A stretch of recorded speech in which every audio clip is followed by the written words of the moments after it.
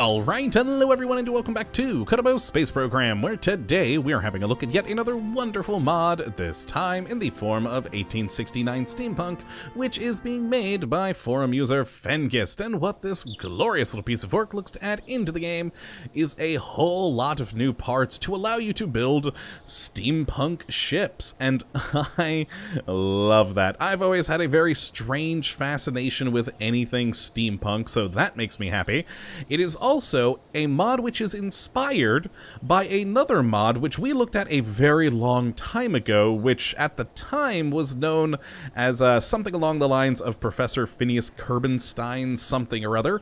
Nowadays, though, it goes by the Vertical Propulsion Emporium, and so I always love when mods play off of one another like that, and of course it is a mod by Fengist, who is the user who brought us the Maritime Pack, which we looked at also quite a while back, but was a very good quality mod. And that also should tell you something about this particular one as well. Fengist does like his boats, and as you know, I occasionally have a nautical itch, and this mod definitely scratches that, as it is meant to be used to build sort of steampunk submarines, is really what it seems to be geared towards at the moment, but you don't need to.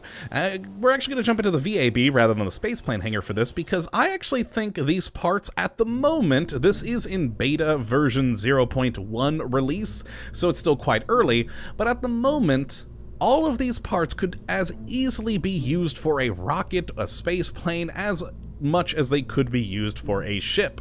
So let's actually go to the search bar here, as Fengist thankfully is one of the few modders who takes advantage of it, and put in Fengists. And that brings us to all the lovely parts for this mod that we have here. Hopefully it's all of them. If not, I blame it on Fengist for not putting in the manufacturer, which of course for this mod is Fengist Clock and Watch Factory, which is just fun. And I love these parts, all the beautiful copper and cast iron things, etc. It is just cool. So let's actually look at the, first and foremost, the command pods for this and the crew containers, and then we'll go through the rest of the parts in order. So first, we have the FCW PK1 command pod, which is basically your standard command pod that's just been steampunkified, as you can see here. I love it, though. We got the little smokestack and everything. Unfortunately, no custom interior at the moment. I'm hoping that that comes down the road, but for right now, it uses the same interior as, of course, the standard Mark I command pod. Hopefully, again, that will come in the future. But otherwise, just a fun, nice little 1.25 command pod that works out quite well. Now, we also do have the FCW Pressurized Passenger Containment Device, which is just a place to store crew, and it, of course, is a 2.5 meter part here.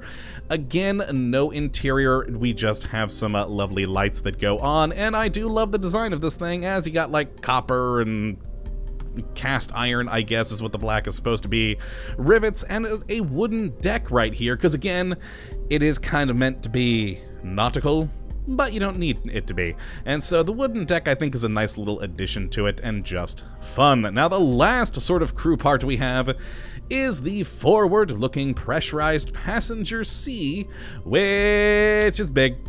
There we... oh god, it went the other way. Let's actually hold down that. Excellent, beautiful. This is a pretty cool part, and I just love the giant, completely useless spire that it has to it. Again, sadly no interior, but it will hold a total of 8 Kerbals in there, as well as, if you remember the Maritime Pack, we have compressed water back again, and yes, so that of course is used for going underwater or balancing out your ship, etc.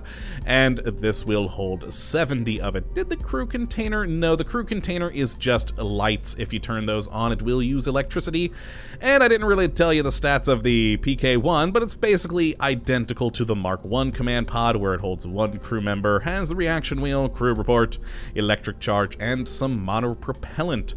Always good, always fun. Well, let's keep up the PK1, as of course it is the same size as the Mark I, so we have a good size comparison, and then we'll start start up at the top here. Now the first thing we have is the battery 300 lightning bug, which is just a battery that holds good 300 electric charge. Now it's meant to be sort of radially attached, as you can see here, and it's a pretty cool design. I like it. It's basically just like a coil design to it. And I just noticed, is there something written on the top there? Oh yeah, it looks like Fengist. Nice, I like it, I like it, a good little detail.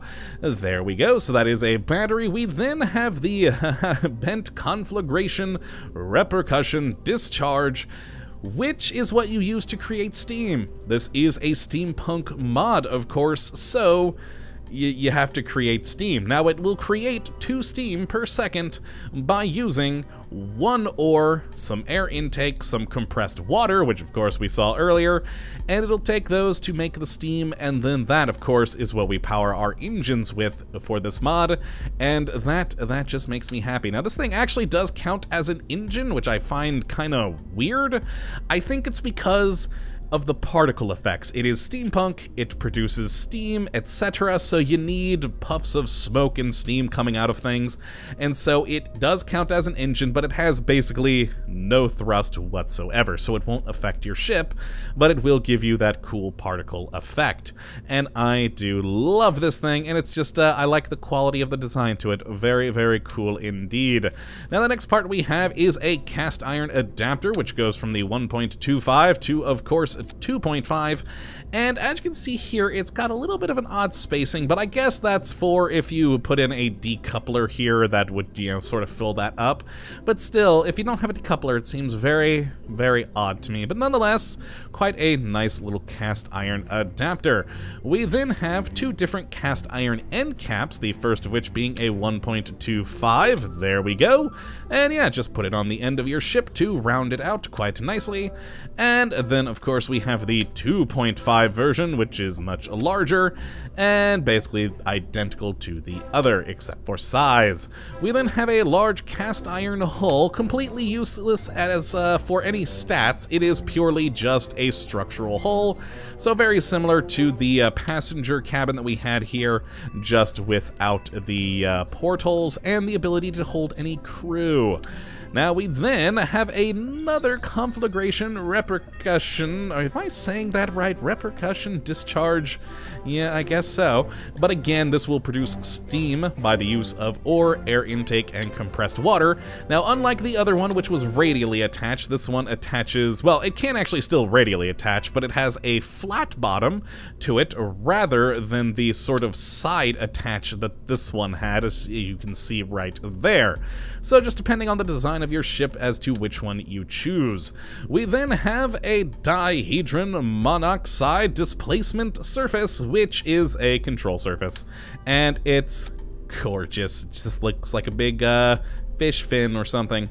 It's quite cool, and I love the cog design to it here, and of course it will go back and forth as it is a usable control surface.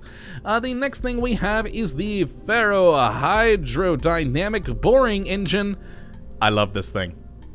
It is just beautiful. As you can see here, it's the 2.5 meter size, and yeah, it's an engine. It is a giant freaking engine that works like a boring machine, but it's meant to go, of course, through the water. Now, unfortunately, this is something I'll talk a little bit more about when we're out here, but I don't seem to be able to get these to move at the moment. They are supposed to. The various engines in this thing are supposed to move, but I have been unable to get them to, and I'll discuss a little bit more why that kind of bothers me when we're outside.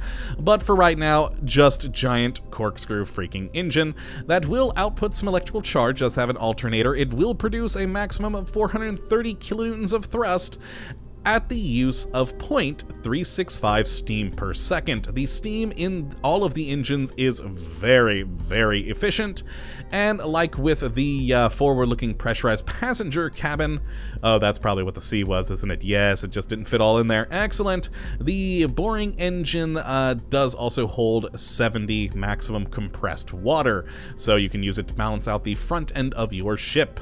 Now, the next thing we have is the fishtail propulsion system. Like with the boring engine here, it is just another fun engine and is powered by lovely, lovely steam. This one using a max thrust of 330 kilonewtons, by using steam of 0.16 per second. Very nice. Again, does hold compressed water and will produce 4 electric charge per second. And again, an animation that doesn't quite work at the moment. It's a fishtail, so it does go back and forth, or at least it's supposed to.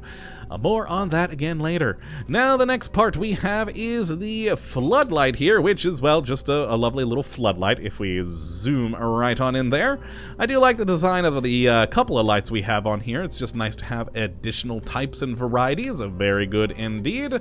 The next thing we have is a horn air intake, because, well, we have seen a couple of parts now that do require air intakes to function. And, well, this is just one of the several air intakes that we have available. Very cool indeed, and we'll do air intake amount of 2. The next part we have is a multi-fuel tail section. Oh god, I gotta zoom back out again. There we go. Flip this baby around. I could have put it on top, but oh well. Now this is just a basic tail fin section made of cast iron, and it does have various fuel tanks. You can go liquid fuel and oxidizer, or steam. Probably the worst combination to go between ore and steam, but okay, there we go. Excellent. So we do have the steam container here and the ore for the production of steam. Always good. Now the next part we have is the iron multi-fuel tank. Now this is, again, similar to the iron hull or the passenger cabin here, except this one will hold fuel instead. It has the same arrangement of liquid fuel, steam, or liquid fuel and oxidizer. I really need to stop having ore as the second to last. Alright, a lovely large tank. We then have a smaller radial one that you can attach wherever you so desire, and there we go, that's attaching quite nicely. And again, these same resources as the other tanks, and it's always quite handy to have. We have another tail here, which is just a... well, instead of the other resources, it holds compressed water. So if, say, you use the boring engine up front, it would hold 70 compressed water, and then in the back, this one could hold 70 compressed water to help you balance out your vessel. Always convenient. We then have another lantern light here, which I love this light. It is very cool because it has, of course, the light in there, and then you just see it through the 4 openings. Very awesome looking lantern. I love the detailing to it. It is probably my favorite light that I've seen for a very long time. We then have a fun loop antenna, which is, of course, a functioning antennae for data transmission, and it's just cool. I love the old look and feel to it, of course, steampunk. We then have a fun maritime cradle. Now this is used for on your boats. If you do make them in the spaceplane hangar, you can attach these to the exterior and then wheels up here, and then roll it down to the water, and then this is a decoupler, so it will release, so then you can float away the boat. Very convenient to have. We then have several mast pieces, again with the nautical intention of this mod. So we have a 5-meter one right here. We then have a 10-meter mast here and a 15-meter mast. So however large you want it to be, and it's just very convenient. Now also we have something down here that goes with them, and that's the yard arms, which are 1 meter in size, so you can attach that to the outside of these to make your mast however it is you desire. Quite cool. I do enjoy that little extra touch, and that's just fun. Alright, let's pop that off and go to the next part. We have an ore drill, which is pretty cool. I like this thing. Again, just beautiful steampunk design to the whole thing. I love all the detailing. And of course, we can deploy it, and it will have a drill, oh boy, which I have attached it sideways, which will go into the earth to extract ore, because of course, remember, you need that ore to create steam. Very important. Now, of course, you're going to need to find that ore, so we do have an ore finder. If I grab that and zoom back in, oh, it kind of is oddly attached there. Excellent. We have a just beautiful little thing. I love the coil design to it and the cast iron top. A very, very fun part. We then have another light. Basically, it is to be a porthole similar to the one that you have on the crew cabin here, but will light up wherever you put it, and just for extra effect, very fun to have. We then have a radial engine mount, which is very convenient to put on a multitude of different engines onto this, whether it's steam ones or, you know, just normal Kerbal engines, just whatever you want to go for. It's quite useful.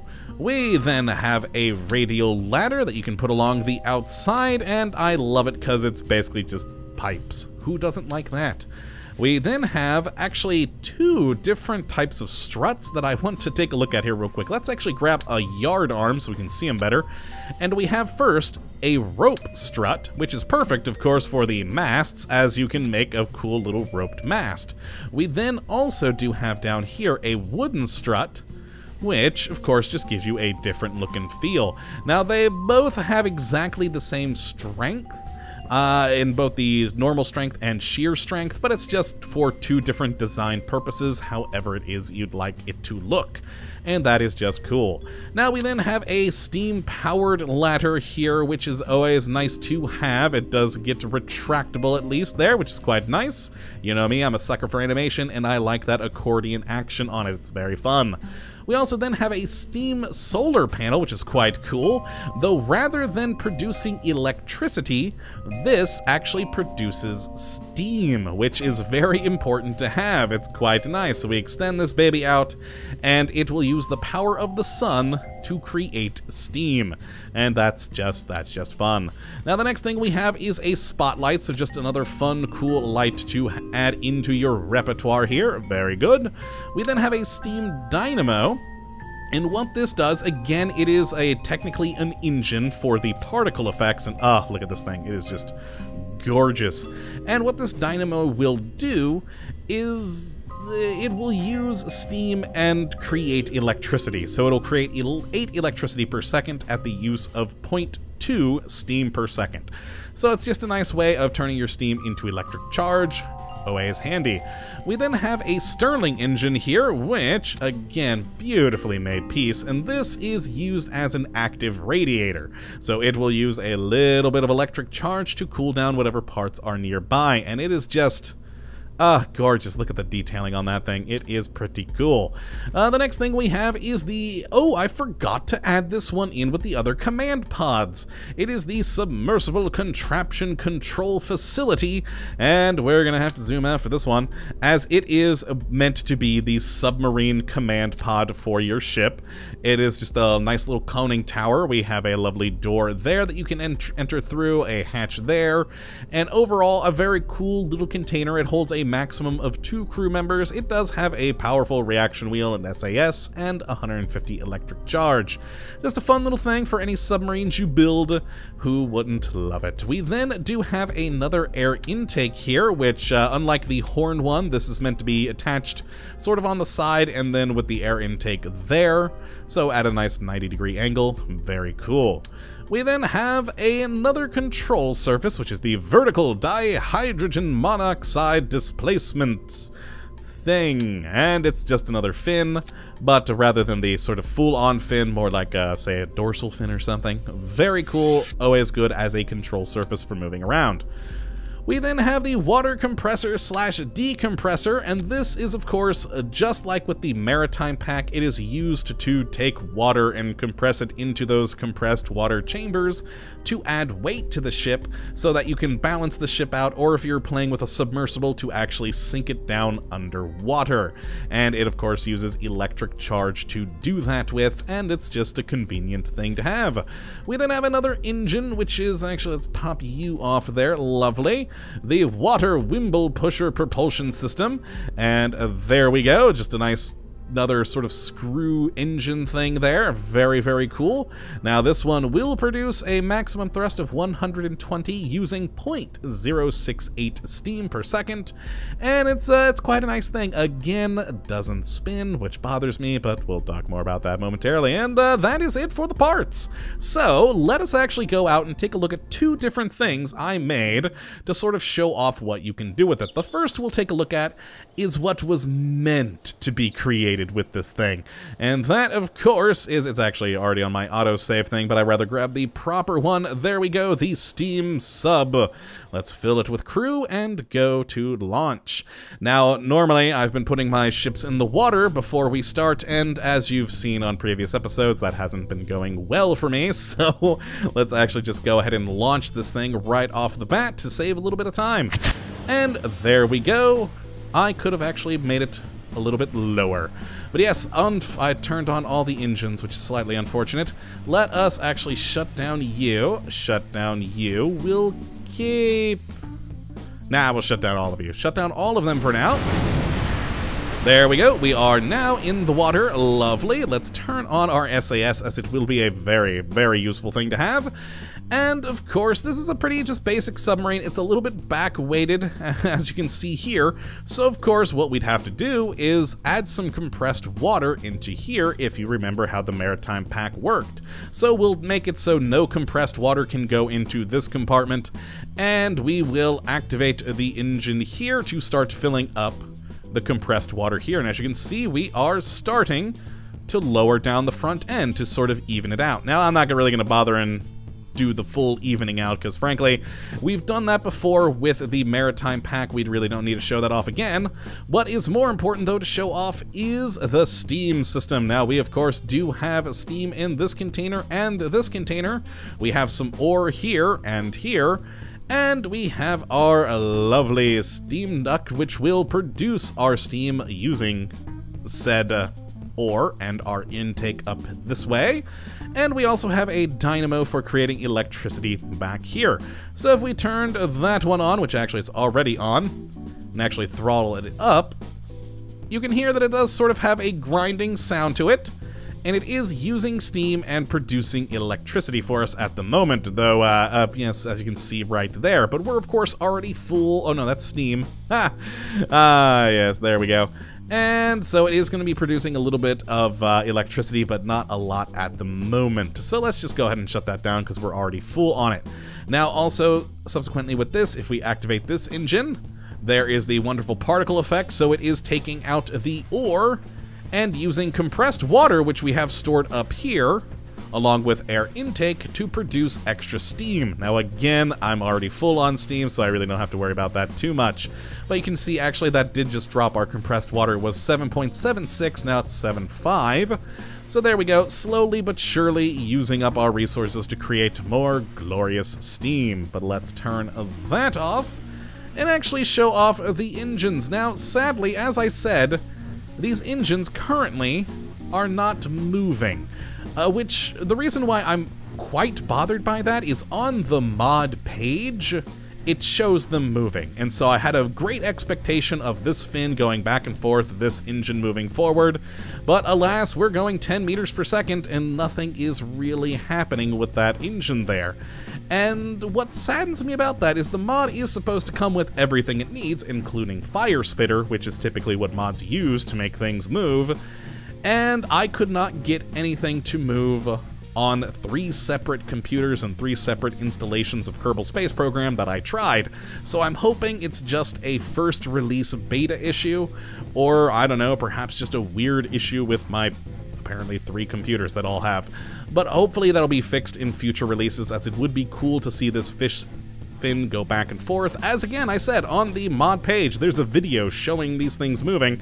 So I was expecting them to move, which disappointed me. But oh well, the control surfaces do move, which is always handy to have. As you can see there, is actually moving us around quite a bit, which is lovely. And yes, we have our lovely steam ship. Now let's go ahead and activate this engine too, so we have both going.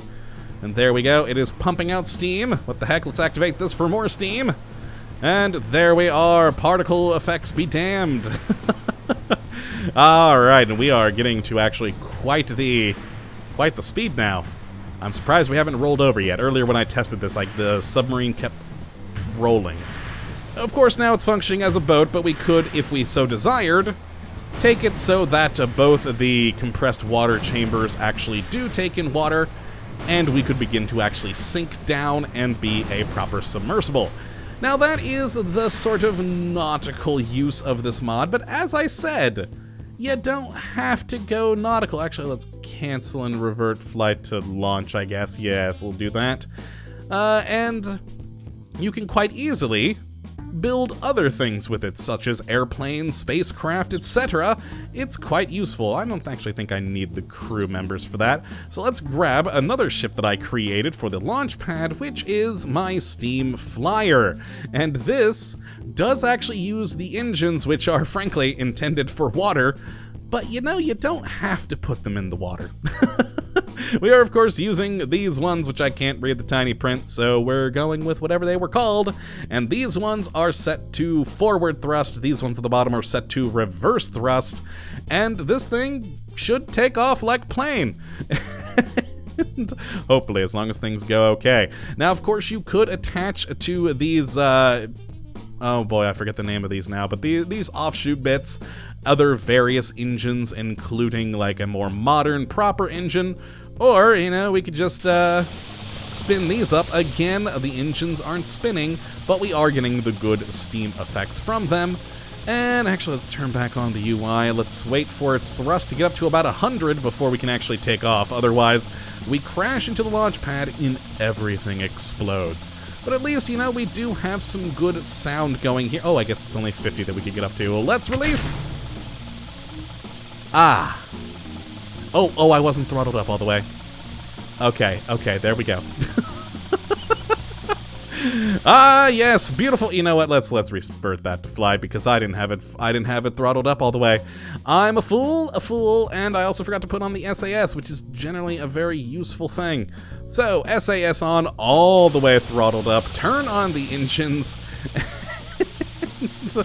And, oh, there, see, I was wondering why it was taking so long to get the thrust all the way up. There we go. Let us turn off the UI and fly. There we are. We are taking off our steampunk ship into the sky with a crap load of Kerbals on board. Again, I'm sad that there is no interiors for these things, but it's just beautiful. I like this thing. It's just a fun, wacky pack to play with, and that makes me happy. So if you would like to try this out for yourself, and I would definitely say to give it a go, you can check out the link in the description as usual. And yeah, just go make yourself some crazy ships. I've seen some interesting ones on the forum so far of people making steampunk moon landers out of this, and that's just fun. So if you make some crazy ships, I'd love to see them. Share them with me, tweet me, Facebook, etc.